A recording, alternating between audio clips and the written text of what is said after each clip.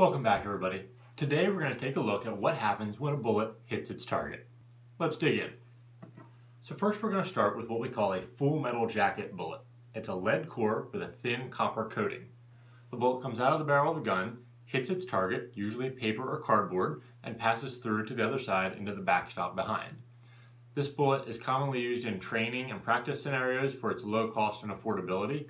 9mm bullet makes a 9mm hole. It's pretty simple. When we move into more of a law enforcement type scenario where oftentimes there will be a threat that needs to be stopped immediately, we're going to look at what we call a hollow point bullet. Again, it's a lead core with a thin copper jacket, but you can see that the center of it is hollowed out just as the name suggests.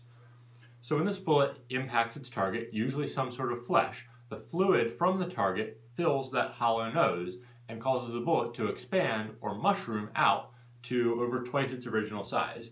Here you can see a side-by-side comparison of a fresh bullet compared to one that's been fired into a jug of water, and as you can see, it gets pretty big. So that causes all of the energy of the bullet to be dissipated into the target itself, causing the maximum amount of trauma possible.